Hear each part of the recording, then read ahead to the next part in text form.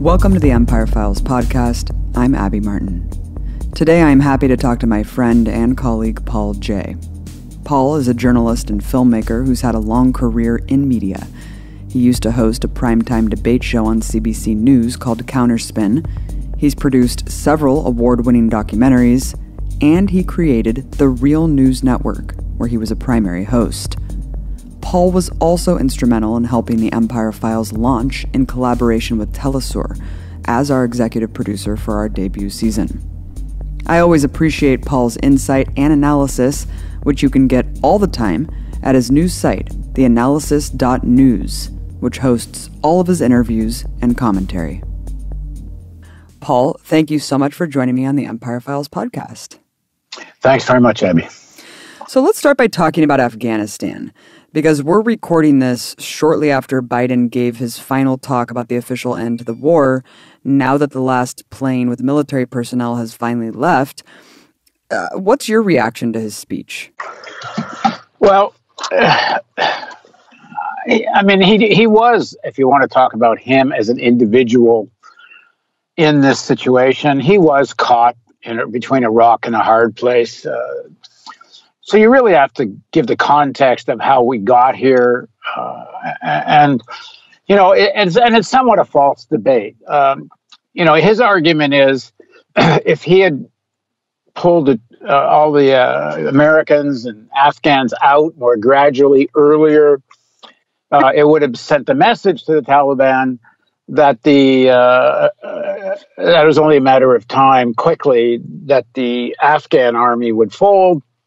And so they delayed pulling out for those reasons, because they thought it would speed up the demise of the Afghan army. And right. So it's, within the context of that moment and the decision making he had to make, I suppose it's as reasonable as anything else. But for progressive people, for workers, for us to talk about the situation, the question for us isn't whether it was a chaotic evacuation. Could he have left in a different way or better way or whatever? I used to produce this debate show on CBC in Canada called Counterspin. And right after the first invasion of Afghanistan after 9/11, the Canadian media was all in a tizzy about whether Canadians troops should have armored vehicles or not. And there's a big debate about what equipment they're taking with them.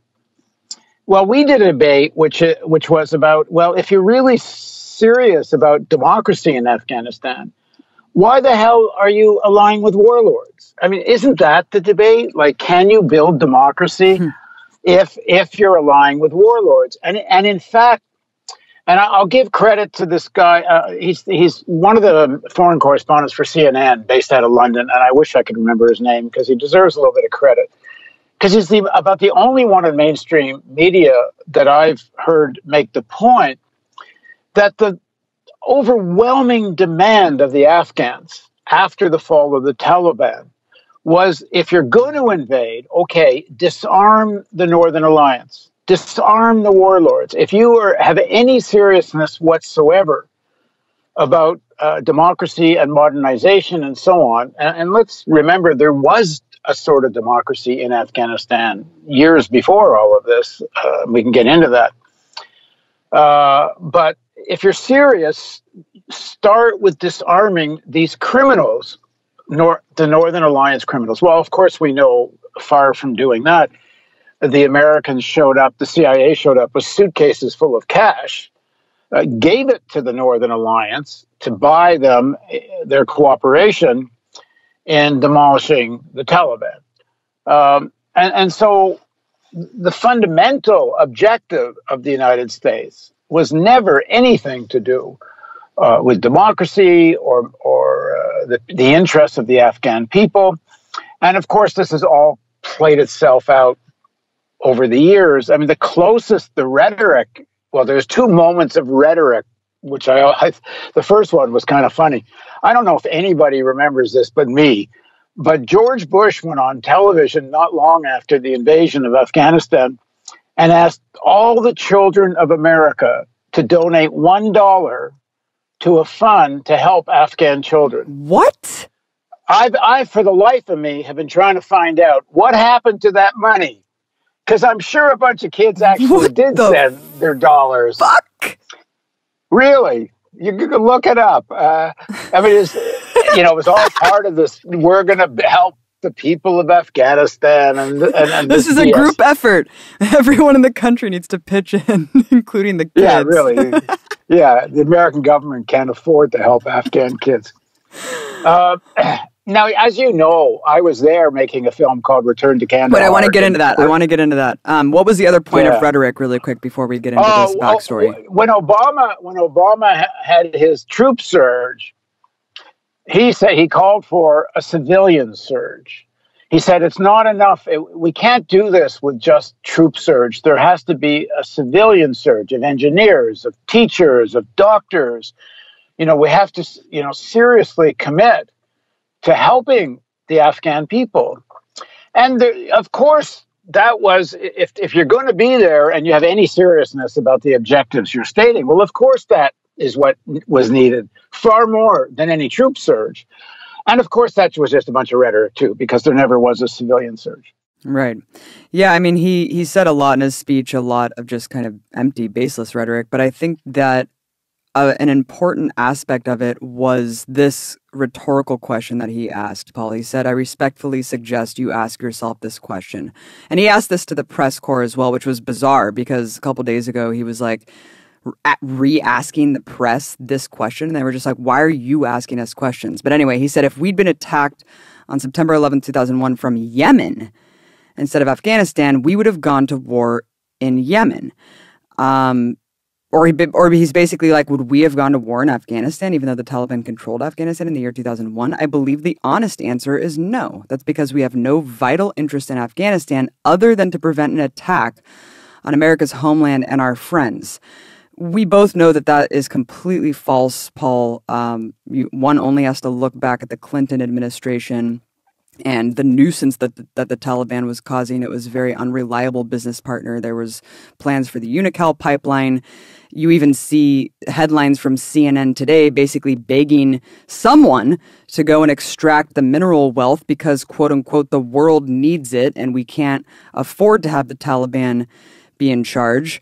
Then you have him, of course, it wouldn't be a speech if they didn't talk about China. He definitely kind of hints to the Asia pivot, how we need to pull out of Afghanistan because we need to focus on Al-Shabaab, other countries in Africa, and of course, China and Russia. What I thought was also interesting is just pointing out that the war cost $300 million a day. Okay, horrible. So where else is this money going to go if now we're going to be saving $300 million a day? And then, of course, closing out with this horrific drone strike that wiped out an entire family was, reasserting that this was indeed legitimate because it did target ISIS.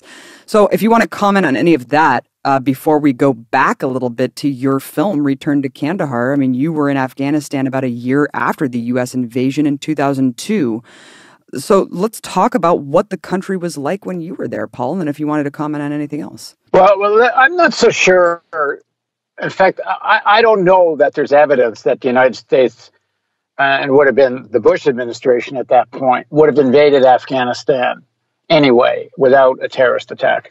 The Bush administration actually, as far as I can tell from all the evidence and interviews and whatever, actually didn't really even want to go into Afghanistan even after the attack. The plan was always the invasion of Iraq.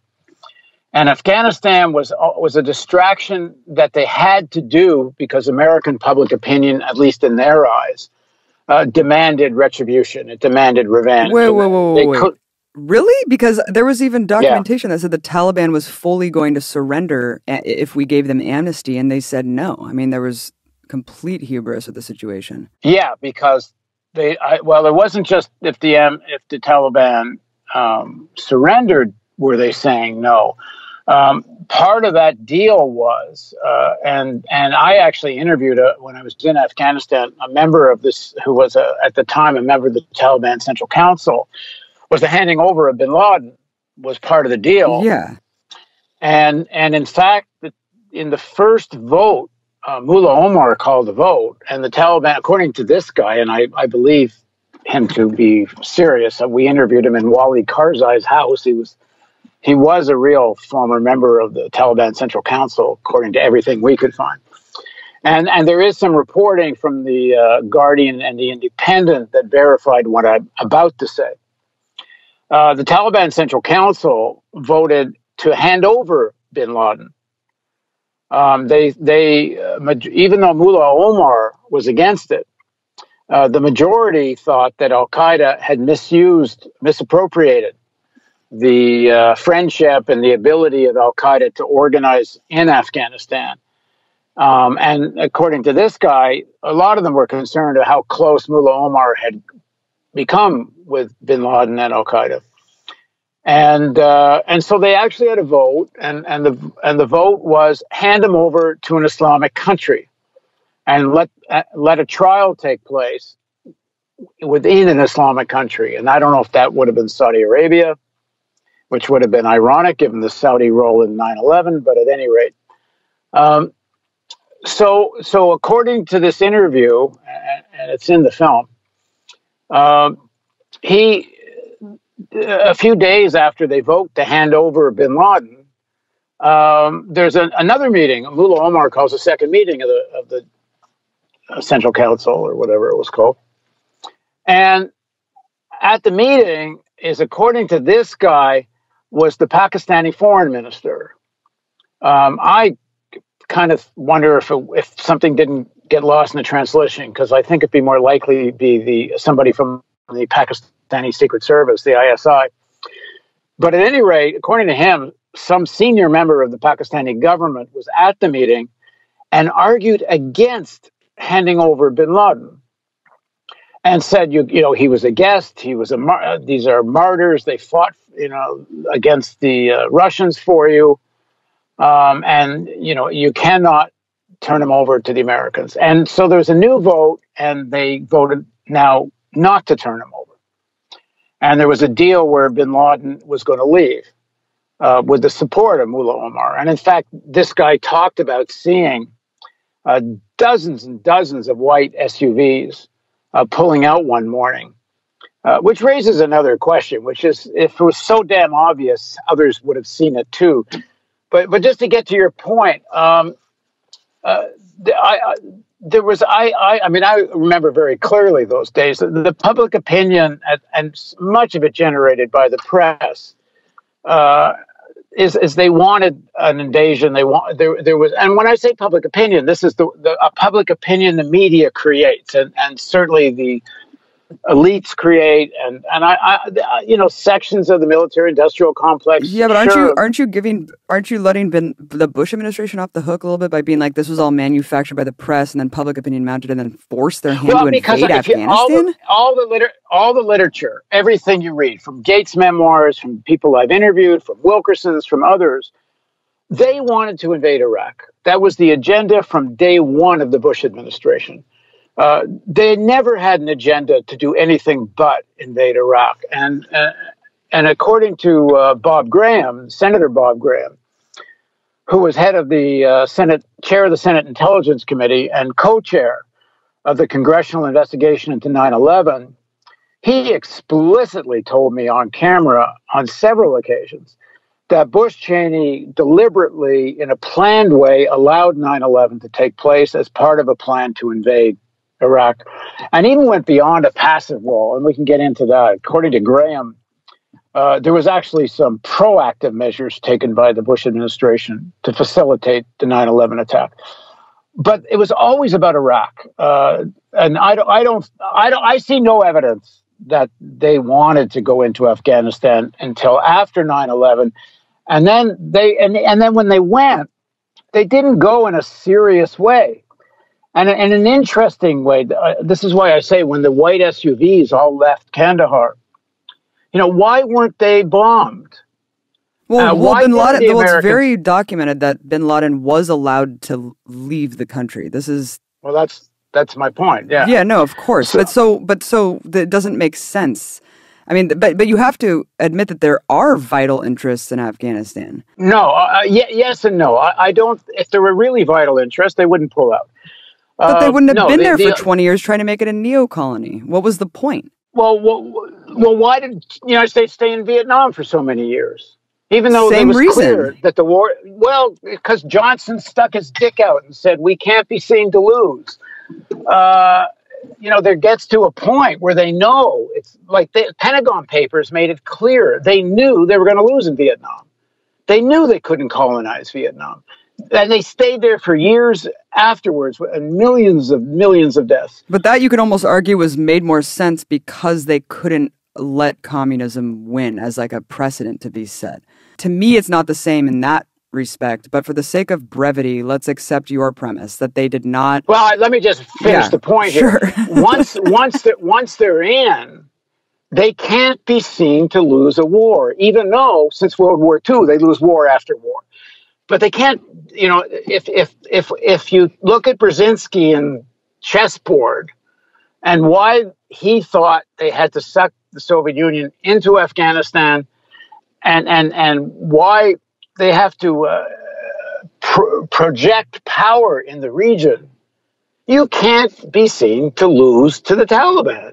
It makes you look weak. At least that's what's in their brains.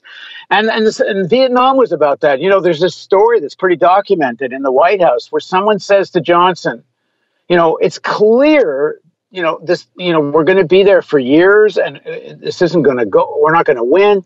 Why are we still here? And literally, Johnson whips out his dick and holds it in front of them and says, because we don't lose, we got the biggest dicks. I mean, you can't underestimate the role of banality and stupidity in the making of history. Oh, no, I don't. Yeah. No, I don't. So, I think that we also lost the war in Iraq, but for some reason it wasn't the same as Afghanistan. I mean, I think that there was a lot of motivations, Paul, instead of just the imperial hubris and belligerence on behalf of military generals just being like, we can't afford to look like we've lost this thing. I agree. Like one of the things that was a strategic asset, and this story has to come out more, is, you're talking about the biggest producer of poppies, heroin and such in the world, the massive amounts of money being generated there. And there's just no way that you export industrial amounts of poppy without the American armed forces knowing about it and the CIA. Well, especially because the NSA has been fully documenting every phone call. One of a couple countries in the entire world was Afghanistan, full surveillance of all phone calls. Yeah. And you're telling me that the CIA did not oversee this operation. I think that we're going to be finding out a lot more about the opium harvesting and where this all went, Paul, later on. Hopefully someone does. And of course, the mineral wealth, especially lithium, but that's not enough reason to fight, to keep what looks obviously was a losing hand for 2 decades in Afghanistan. And I think the reason it changes now with the Biden administration and why they're getting out now, and to some extent it was the same equation for Trump, and a lot of the same people are advising both of these presidents, is China. It's all about every foreign policy decision now is they sit down and say, how does this impact us with China? And their conclusion here was they're tied down in a terrible war, and it weakens them in terms of China. Now, they could argue the other way. Once you leave, it makes you look even weaker, and now China has openings in Afghanistan, but it had those openings anyway. Mm-hmm. I mean, I do think that the U.S. was chomping at the bit to have just a reason. I think that to invade Afghanistan, of course, the main prize was Iraq. We all know that. That was explicitly documented through their plans, Paul. But let's move on. You were in Afghanistan, which is incredible. I mean, you were there a year after the U.S. invasion. That's pretty crazy. Well, less than a year. Less than a year after the U.S. invasion, I guess in early or spring 2002? Well, the invasion was Yeah, well, the invasion was what, like October? Late. Yeah, October, November, and we were there in June. Jesus. So it was for your film Return to Kandahar. This was not a documentary. This was a... No, it was a documentary. It was a documentary. So this woman was a real figure who was trying to find her friend. Yeah, what happened is Nellifer Pazira, she was there's a film called Kandahar, which was a fictional film made by an Iranian filmmaker, Maklebouf. And she plays a character in the movie based on her story, but it's not the real story. In that movie, she goes back looking for her sister or something or another like that. So she was living in Toronto, and she was a guest on Counterspin. I had her on, and I got to know her. And when I heard the real story that her friend, Diana, had sent her a letter during, I guess around, this would be, when did we go, 2001, she gets a letter from her friend Diana, who says she cannot bear living under the Taliban rule. She's confined to her house, she can't work, she can't go to school. And she ends the letter by saying, "You'll have to live for both of us now." That's sad. And interpretation was, Nellifer's interpretation, others, was that she was going to commit suicide, but she never could find out what really happened to her. And so I said, well, let's go find her. Let that be the documentary. We'll go look for Deanna. And we'll use that kind of as a motif to tell the story of how Afghanistan got to where it is, which, the years of civil war and the Americans arming of the jihadists. Well, briefly explain that. Briefly explain through the lens of this film, like the potential that Afghanistan had before the Soviet invasion, before the dirty war, versus the war-ravaged, impoverished nation that we all know today. Well, when you can, this is scenes in the film, when in the early 80s and such, when Nellifer was going to high school, all the girls wore blue jeans. She said if someone showed up in a burqa at her high school, they'd be laughed out of school. Burqas were things that people from the villages would wear when they came, to a market in Kabul. Nobody in Kabul would dress that way. The other thing, John Pilger's actually written a good piece recently about this period, which is worth looking up. The governments that came to power after there was a coup against the cousin of the king who was ruling, who had himself had a coup against his brother, the king. So in the early 80s, before this thing starts, in the 70s, there was real modernization going on. In fact, the coup, which was fairly popular, was organized by the Afghan Communist Party, which according to Pilger's article, and he has some pretty good documentation, was not a puppet party for the Soviet Union, and was part of a sort of domestic, organic, urban Afghan politics. And when they came into power, they got rid of this cousin of the king that apparently was quite hated. And then they developed reforms. And the reforms, the most important ones, I guess, given what's been happening, is all girls were entitled to go to school. All women were entitled to go to work. And and while in the urban centers that was already the norm, the countryside was very feudal and very backward, and women had no rights at all. And this communist government, quasi-communist, quasi-socialist government, started to impose these laws in the countryside. And you can argue they did it in a very authoritarian, very bureaucratic way, instead of trying to persuade elders and villagers and create a process where the women could fight themselves. They imposed it on the countryside, and it gave rise to a lot of rebellion. And the elders, obviously the men, started fighting against this government. And that's when Brzezinski advises Carter to start arming these village fighters that became known as the Mujahideen against the government. It was allied with the Soviet Union, but there's some serious differences too between the Afghan Communist Party and the Soviet Union. But at any rate, to shorten this up, once the Mujahideen start getting American arms, including Stinger missiles where they can shoot down helicopters, and it starts to become a question whether the Afghan government can sustain itself. And the Soviets actually don't like the way the Afghan government's operating, especially these kind of more coercive ways of imposing these reforms. I'm sure there's people that know this history better than me, but this is a broad outline. So the Afghan communist government asked the Soviets to come in, and because the Americans were so interfering, arming both the Mujahideen, sending cash and arms through Pakistan. It was all being managed by the Pakistani ISI. The Saudis were helping finance and organize it. And this, long story short, eventually the Soviets have had enough. The way now the Americans have had enough. And the Soviets withdraw. The Afghan government lasts a few more months. It actually lasted longer then than this one did now. and the Nalufar describes that when the Taliban marched into Kabul, they were seen as heroes.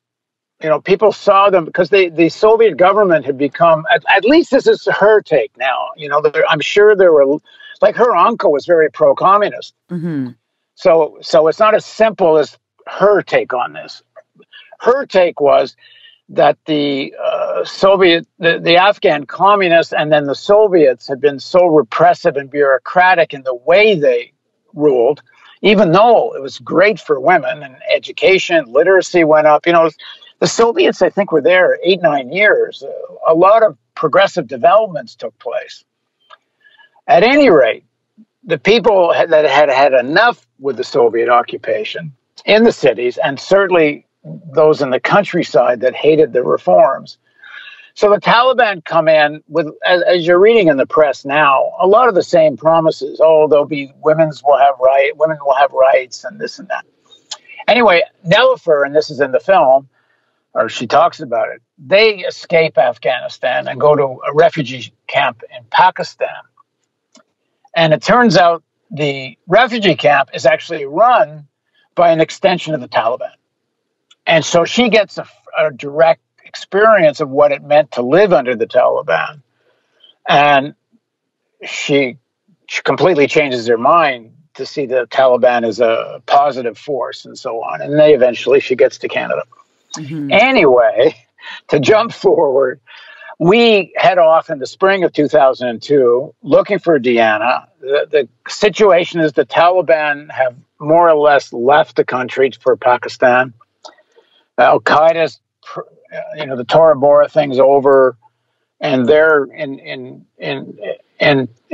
Pakistan. And I got to tell you, as much as I was opposed at the time to the U.S. bombing and the U.S. intervention, and I supported those people that argued that if there really was evidence that Al-Qaeda in Afghanistan was responsible for the 9/11 attacks, and I'm at least convinced they were. I have not seen serious evidence they weren't. I believe they were. And in Afghanistan, I was told they were, including this guy from the Afghan Central Council. But it could have been done like a police operation. And in fact, from what I know, they even could have worked out a deal with the Taliban to get Al-Qaeda. But at that point, I think the last thing the United States wanted was a show trial with bin Laden.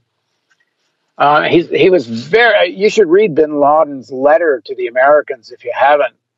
It's brilliantly written. I was going to say that everything that bin Laden's written is actually really worth checking out, because a lot of it's the whole, why do they hate us? They hate us because of our foreign policy, especially when it comes to the U.S. support of Israel. And bin Laden certainly articulates that in almost every speech. Yeah, he has a great line. He says, if we hated you because of your freedom, we would have attacked Sweden. I think it's a wonderful line. If your style of freedom is the problem, we should have attacked Sweden. It's unbelievable, honestly. And then you see people like Tulsi Gabbard. Really quickly, Tulsi Gabbard had this really dumb take on the whole thing, being like the ISIS-K suicide bombing was because they want us to convert to their version of Islam, and it's like, no. That's not why this happened, but go ahead. So when I got there to Kabul, and I went with all my preconceived notions of how much I opposed the way the Americans, number one, bombed and invaded, allowed the Northern Alliance to come in, I heard from so many people, and we went all over the country, Kabul, we went down to Kandahar, we went north to Mazar-e-Sharif. Over and over again, I heard, number one, such hatred for the Taliban, such relief that they were gone, and such hope.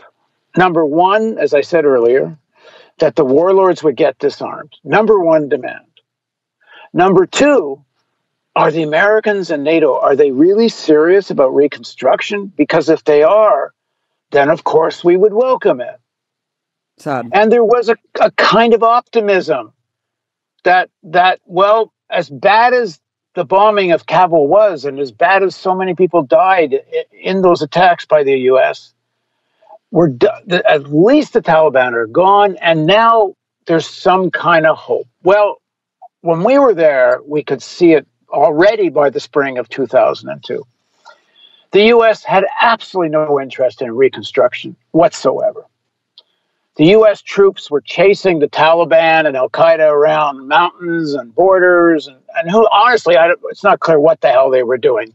They would do strikes that would kill people in weddings.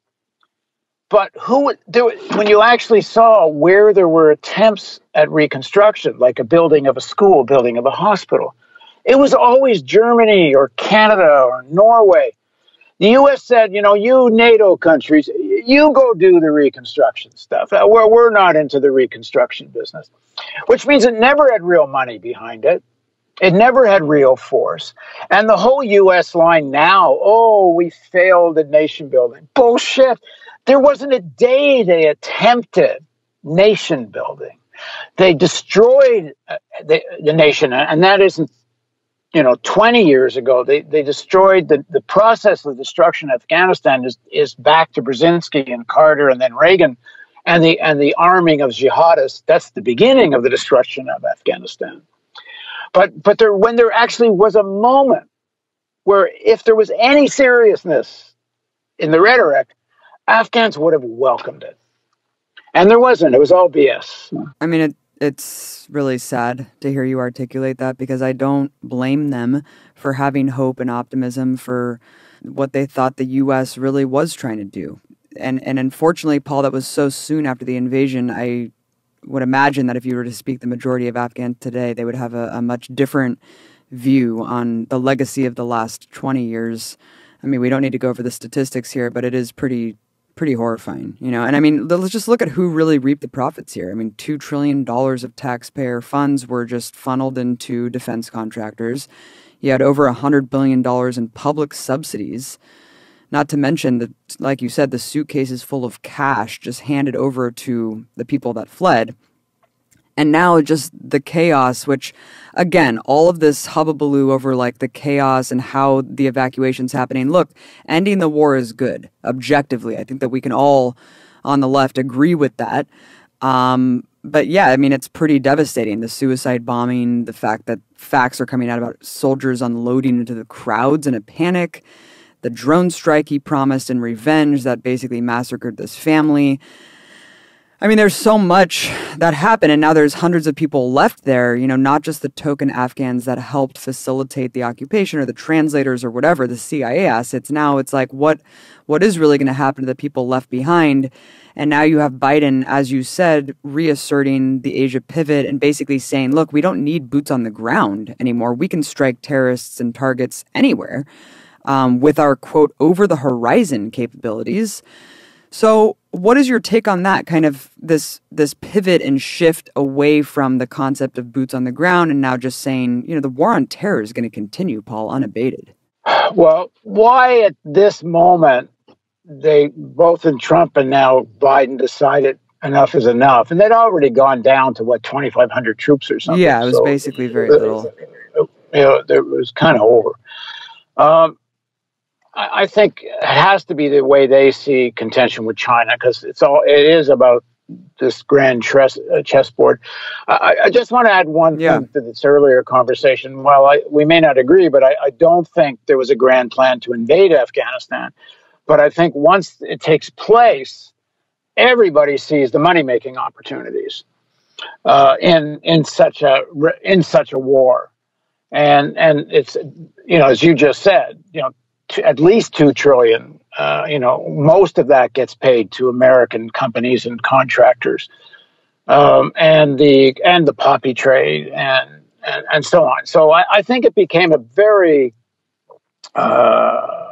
feeding frenzy of these sectors of the economy, and it's reached a point now. And I think in terms of their contention with China, their logic is, we're just tied down here. We're spending money there for nothing. And I think there's another piece to this logic of why get out now. The same logic would have held earlier, but I think there was too many people making money out of it. Nobody wanted to wear the defeat. See, I wouldn't give Biden that much credit, that he was willing to wear the defeat. And maybe because he knows he's not going to run for another term. But the other element here, which is why I think they can do this, is because they know who's going to manage the situation in Afghanistan. And that's going to be Saudi Arabia and Pakistan. And now Pakistan for them is a bit of a wild card because of the influence of China. But the Saudis have enormous influence in Pakistan, as far as I understand it, more than the Chinese do. And the Saudis are a fairly reliable ally of the United States, which is a whole nother story to talk about. So the odds are that the Taliban will do stuff within the realm of what the Saudis and Pakistanis consider okay. So it's not like they're just handing Afghanistan over just to the Taliban. The Taliban they're not puppets of the Pakistanis and the Saudis, but they're very, very close. Now, that being said, Al-Qaeda is very influential in the Taliban too. So it's a very complex thing. What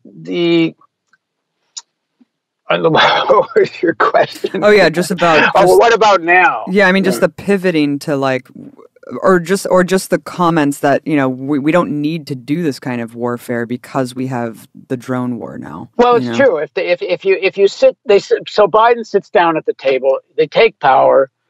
His people are there, and they say, "Listen, what is the real foreign policy, geopolitical issue facing us?" And it's obvious the answer is China. So it means every single other subject, every area, every region, every decision, it should be measured under that thing. Like, and if you're a corporation, what do? We sell cell phones. Okay, well, let's not do something that doesn't help us sell cell phones. That kind of focus. It's a successful corporate mentality, and you don't just do everything because you can. Especially now, when for the first time in certainly maybe ever, you're facing a rival that is going to have an economy, or maybe already does, but soon will have an economy bigger than yours, that has a population that makes you look like a pygmy, that has a global strategy, is already the number one trading partner for most of Latin America, never mind Africa and Asia. It started to bubble to the surface with Trump in its own perverse way. And even at the end of Obama, you had the beginning of the Asian pivot. That's Obama's stuff. So the consciousness has arisen in the elites, in the geopolitical elites, that now they're facing a rival as never before. And the problem is they don't really know what to do about it. This is not the rival of the Soviet Union, which they didn't like because so much of the global economy, when you have a country the size of the Soviet Union, wasn't part of global capitalism. They didn't like that. They didn't like, even it was lukewarm sometimes. They didn't like whatever support the Soviet Union gave to national liberation movements. But still, it was never a threat militarily to the United States, even though they pretended it was. That was all bullshit. We can get in my Ellsberg thing later, but that's the essence of it. But now there's a real thing. Now, let me, if I can, back up for a minute here. To understand Afghanistan, a lot of people are talking about Brzezinski and Carter and arming the jihadists to bring down the Soviet Union. But that isn't really the origin story of that phase of this kind of strategy. It begins at the end of World War II. And it's FDR that makes the original deal with the devil. And that's when FDR meets with Ibn Saud of the Saudi royal family and makes a deal. And the deal is, we will keep the Saudi royal family in power, and you'll make life easy on Standard Oil, which had already started to understand how much oil. They were just starting to realize how much oil Saudi Arabia had. It hadn't even fully revealed itself, but Standard Oil had a pretty good idea.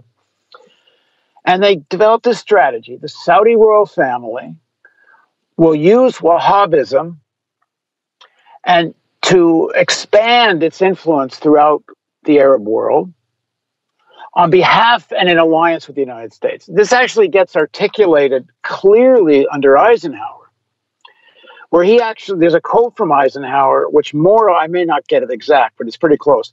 He more or less says, we can use the Saudi royal family and the fact they are the defenders of Mecca to bring down and oppose Nasserism, nationalism, and socialism. And let's remember, in all the big Arab countries, the communist parties were very strong. The socialist movements were very strong. So in order to oppose national liberation, nationalism, Arab nationalism, and socialism, the American strategy, beginning with Roosevelt, is ally with monarchical fascists and spread the most extreme, virulent form of Wahhabist religion to try to win the masses away from socialism and enforce very draconian regimes. So the line doesn't begin with arming Mujahideen in Afghanistan. It begins with Roosevelt. And let me just add one more thing. This isn't to demonize Roosevelt. It wouldn't have mattered who the hell was president. The objective development, how global capitalism developed unevenly. You get at different times in history, certain countries become more dominant. World War II set the table for the rise of this American superpower. And when you think of yourselves, and of course everyone likes to think of themselves as good guys. So, Roosevelt sees himself, and so do the rest of the presidents, as the defenders of light, of enlightenment, of democracy against fascism and totalitarianism. And they set on this strategy, after they've just bombed Hiroshima and Nagasaki and firebombed civilians, right? These are the guys who think of themselves as enlightened. The hypocrisy and is beyond, but what can you say? This is how the world works.